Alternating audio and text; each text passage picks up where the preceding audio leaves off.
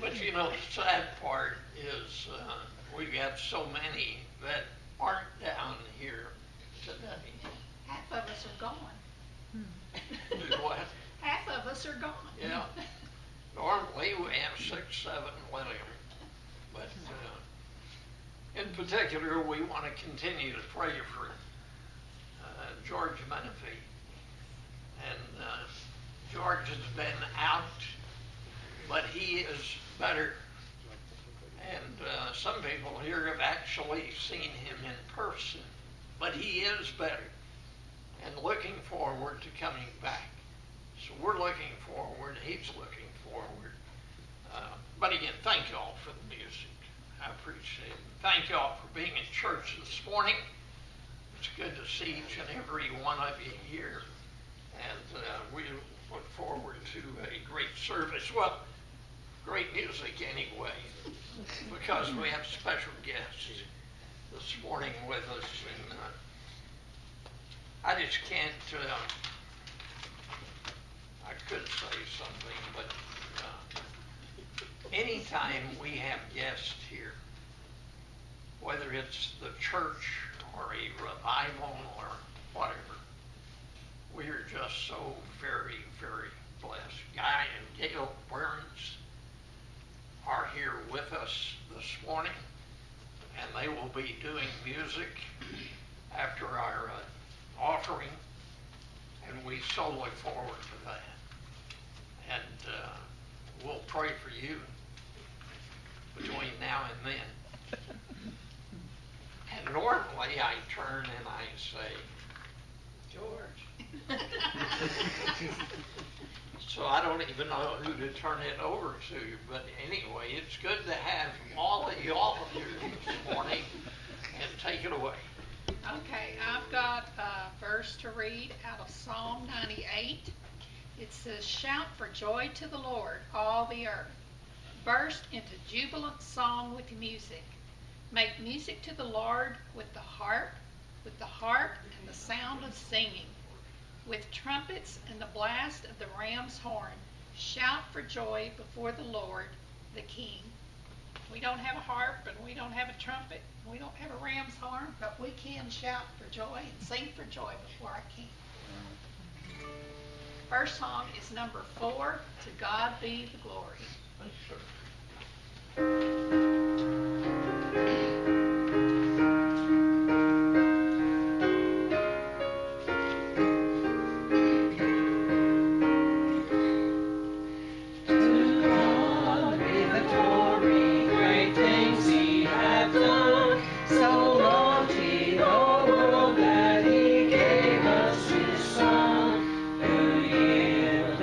life and atonement for sin, and open the life gate that all may go in. Praise the Lord, let the earth hear his voice. Praise the Lord, let the people rejoice. Oh, come to the Father through Jesus the Son, and give him the glory, great things he hath done.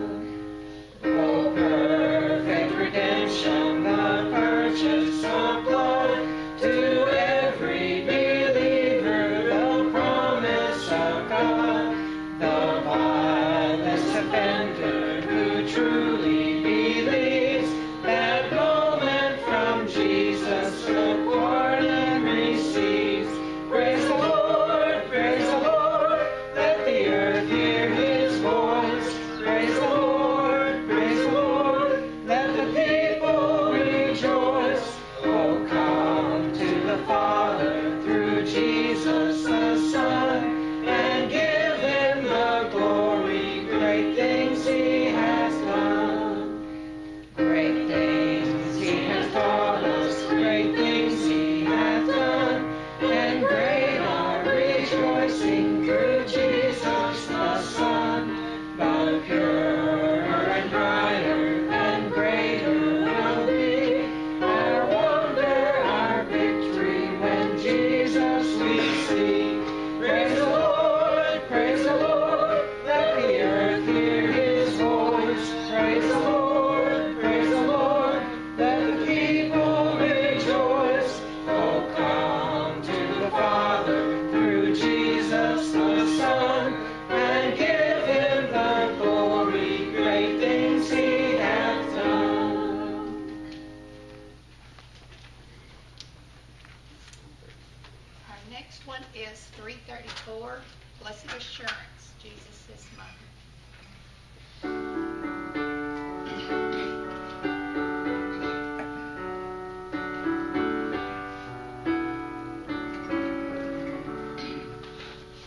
Blessed assurance, Jesus is mine.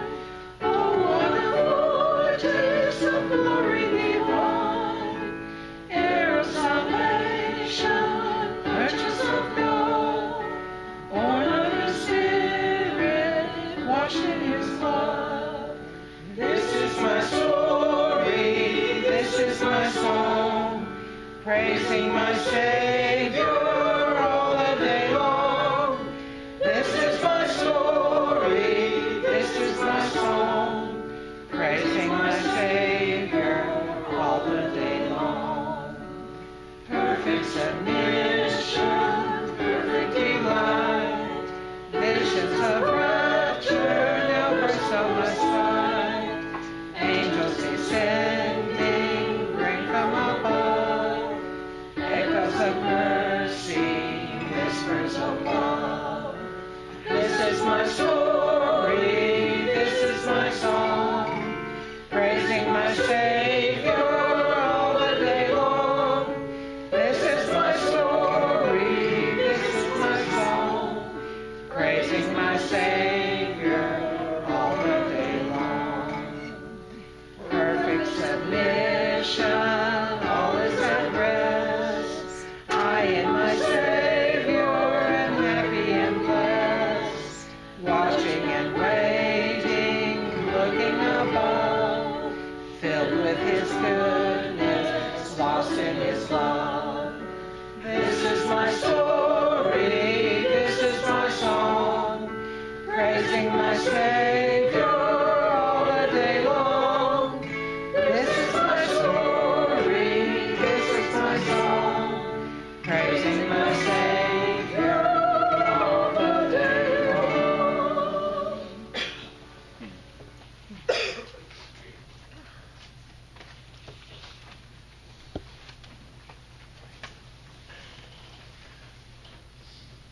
Let us pray. Father, we give thanks today for this beautiful Lord's Day and for the opportunity to worship you in spirit and in truth, and also in our tithes. We pray now, Father, that you bless these tithes to the furtherance of your kingdom. In Jesus' name we pray.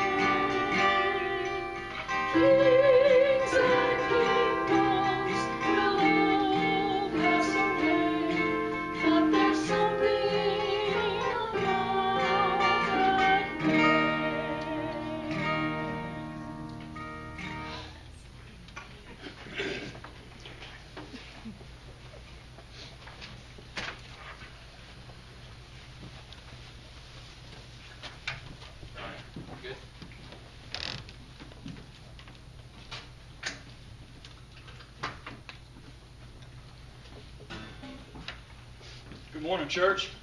Good morning. So I was looking at the calendar this morning. May 20th, 2018 was the first time Gail and I led worship together or praised God together in a church, and it was right here. So this is where we started 6 years ago. I like this first song in Isaiah 55, 8 and 9. Tells us, "For my thoughts are not your thoughts, neither are your ways my ways, declare the Lord. As the heavens are higher than the earth, so are my ways higher than yours, and my thoughts higher than your thoughts." And this is a song about that, because his ways are higher than ours.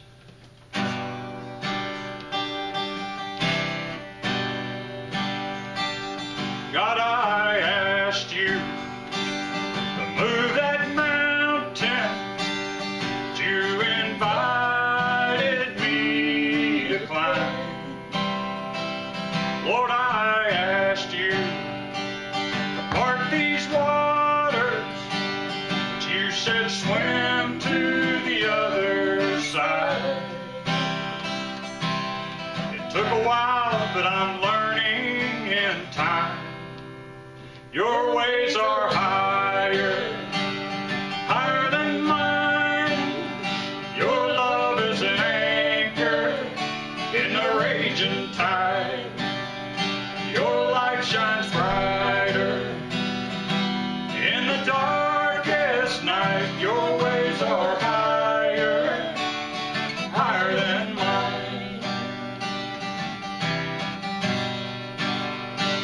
So I'll trust you in times of trouble, though I may not understand.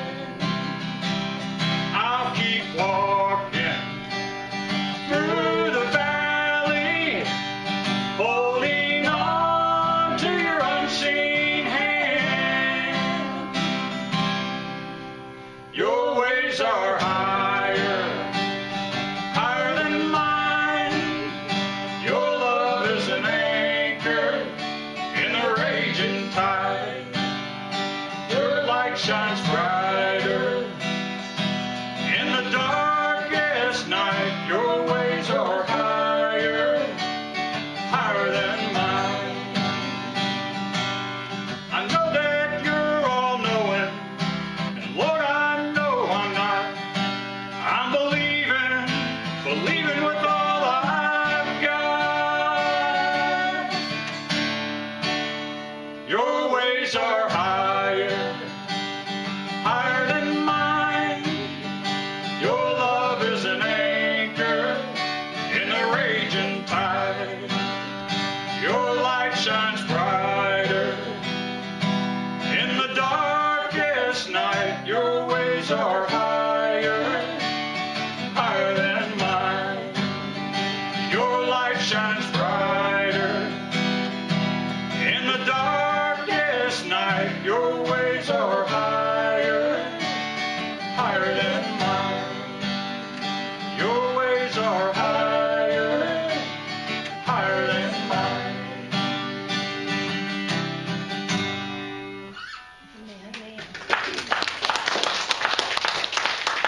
So when Gail and I first got together and we're praying, and she says, "Well, you need to keep praying." And I said, "Well, if I pray to God for something and I ask Him, then aren't I disrespecting Him if I just keep asking Him, not believing?" And she says, "Oh no, honey, you got to keep praying. You got to keep praying."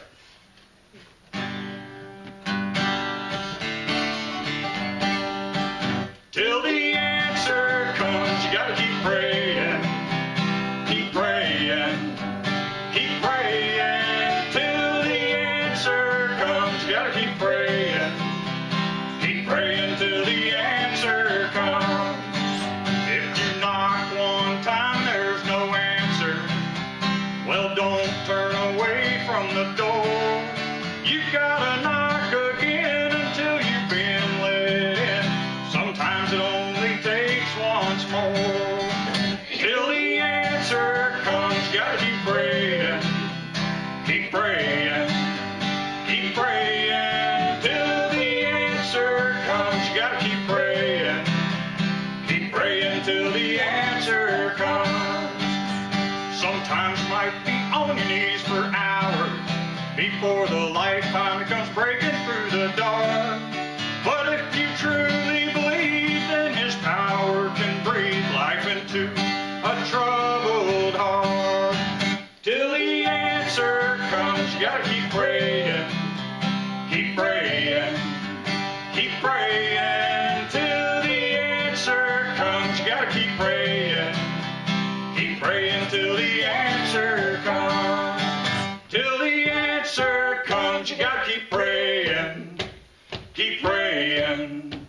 Keep praying till the answer comes. You gotta keep praying. Keep praying till the answer comes. Keep praying till the answer comes. Keep praying till the answer comes.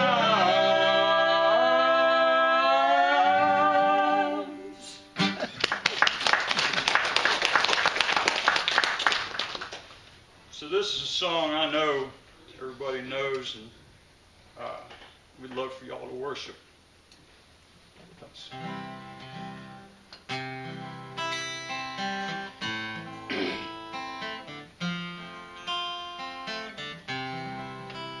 In the morning when I rise, in the morning when I rise, in the morning when I rise, give me Jesus, give me Jesus, give me Jesus. You can have all this world, but give me Jesus.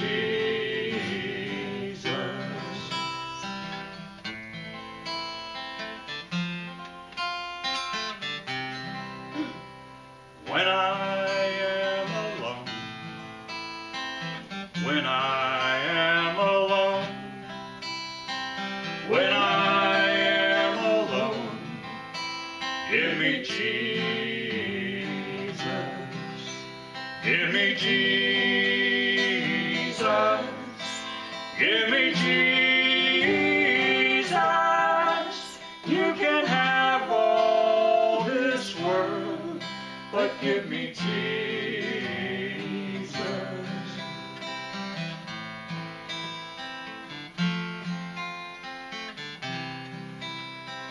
When I come to die, when I come to die, when I come to die, give me Jesus, give me Jesus, give me Jesus. You can have all this world, but give me Jesus, give me Jesus, give me Jesus.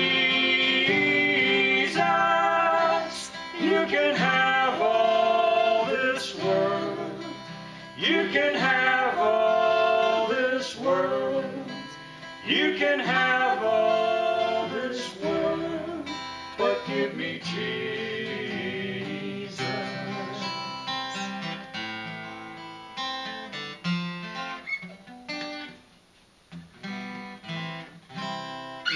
All right, that's it.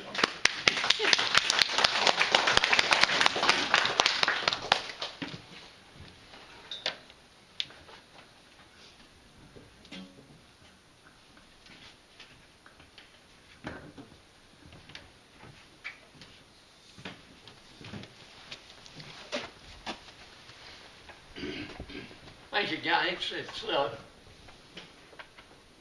always a thrill for me to get to hear these two.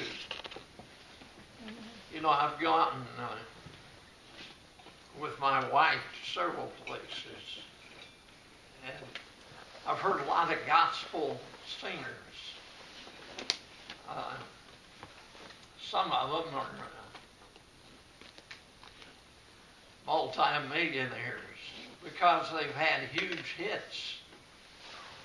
And you can't help but just enjoy the dickens out of them.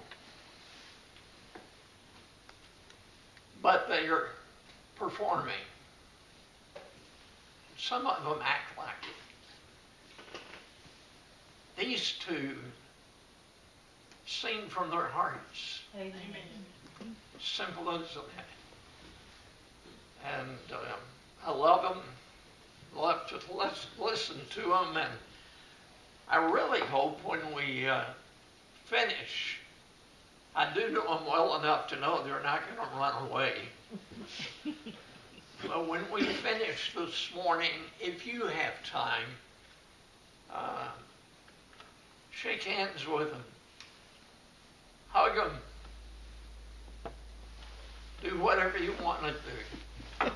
But let them know that you love them and that we appreciate them so very, very much. You know, grace is a gift. A gift is not something given to someone because they are deserving. A gift is something given by someone who loves you. And understanding that gift, that grace, understanding that is crucial, I believe, to experiencing the abundant life that Jesus desires for you. I want us to reflect and ponder for a few minutes this thing called grace. Let everyone know that yes, we were once under the law because of our sinful nature, and we were all condemned by it. But thank you, Lord, for the gift of grace that has been given to each one of us through the life, death, and resurrection of Jesus Christ. And I guarantee you, I can guarantee you this morning that the gift of grace is sufficient. Grace is used to explain the terms of kindness and graciousness that is shown to us by God. The New Testament summarizes it, quote, as the unmerited and abundant gift of God's love and favor to mankind. In other words, without God, we cannot experience grace. Without God, in fact, it is the best that people can do is give us a cheap copy of the real thing. In life, at times, we have difficulties. Difficulties understanding the unfairness of life. It's not fair that some people are hungry. It's not fair that some people are homeless. Some are jobless. Some are motherless and fatherless. But when you think about it, is it fair that God sent his only Son to earth to hang on a cross to protect us from our own sins? That is where grace that is sufficient enters the equation. God loves to give a gracious gift, just given out of love. He loves us, and so he gave that to us. Understand that his grace is sufficient. No matter what we do. And this is the part that's hard for me.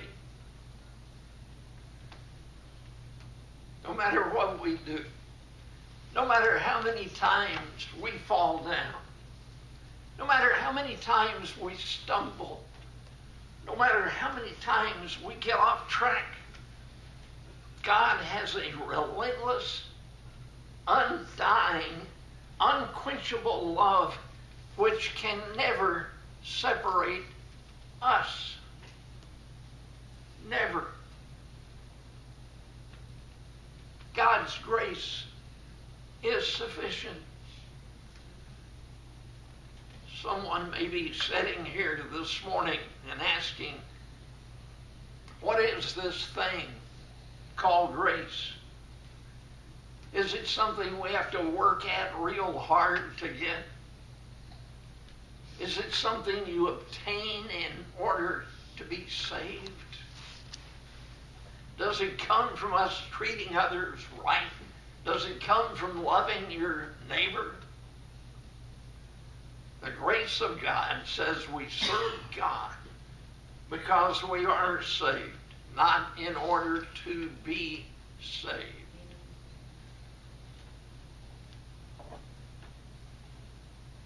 Simple as that. We love our neighbor because we are saved, not in order to get saved. Grace, it's our source of power when problems are great. Grace is the element of hope when we feel harassed or helpless. Grace allows us in times of trouble to look up instead of down. Grace enables us to calm down during hard times. But grace will not enable us to escape the trials. Won't do it. You think you're going to have trials without grace? Hey, wait till you try it with grace. Trials come. Grace is not going to blunt the pain. Grace will not erase or keep difficult times at bay. Daily irritations are still going to happen. But you know what's so reassuring? I'll tell you what's reassuring. God's grace is not dependent on our actions. God's grace is not dependent on us. The grace of God is given to us because He loves us and because He is a God of second chances. That's why we get grace. He does not say there is a limit to His love. Nowhere does it talk about Him having a limit of His mercy, but He simply lets us know that we get His grace regardless of our sin. Regardless, His grace is always there for us. Grace is sufficient. Our past is not relevant when it comes to receiving His grace. Our sins can't keep us from getting His grace.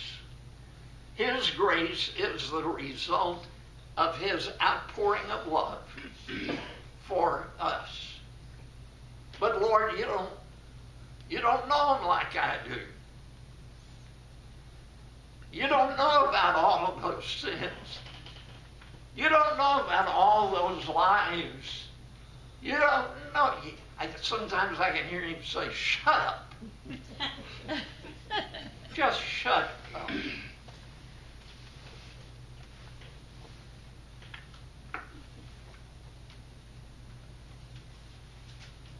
His grace comes from His love for us. Even as we stray from His ways, His grace heals. His grace renews. God's grace is sufficient. Don't ever doubt that. His grace is sufficient. Grace is always there. It's there even during peace, during joy, and when we're filled with happiness and have no apparent worries. Grace is still there. It pours into our cup, overflowing, overflowing, so that when the next trial comes into our lives, we can be secure enough to say, God's grace is sufficient.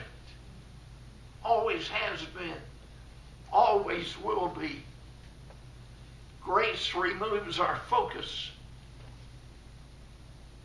Removes our focus from our failures to our fulfillment. Jesus said, quote, I have come that you may have life and have it more abundantly.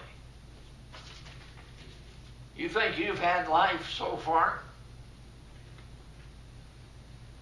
You get Jesus and find out how a life, your life, can happen more abundantly. More than you ever thought possible. If I was selling grace, how do you sell grace? How do you sell it? It's something God has. And He wants to take care of you. Wants badly to take care of you. And He's got enough grace to make it happen. If I were selling it, I would say, God's grace saves you and me from our failures. It just saves us from anything we do. God's grace saves us from our sinful nature. I sin too much. I sin way too much. God will take care of you. I'd look at people and say, are you nuts? Are you crazy? God will take care of it. And He did. God's grace was provided to us when He sent down His Son. He said, I've got an idea. I want to talk to you about it. You're going to turn into a new baby boy. You're going to go to earth. I'll give you 33 years. And you take all of their sin. Let's put it on your shoulders and save the world. Jesus didn't run from Him. He didn't hide for a few years, let Him think it over. I'll do it. And you know the rest of the story. And that act that God did back then? Well, since the beginning of time, God has offered another chance to all of us who have failed.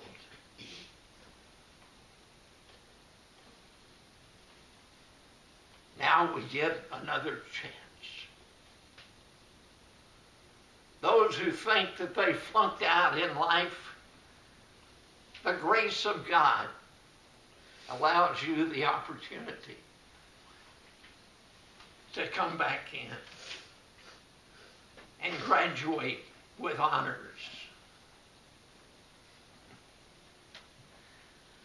We serve a God of second chances.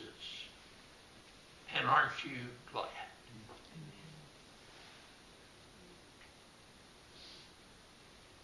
God's grace is sufficient for me,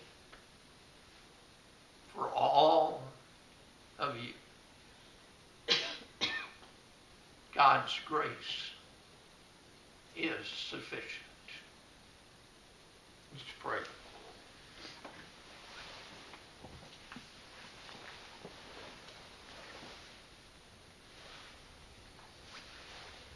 God, I thank you for your grace.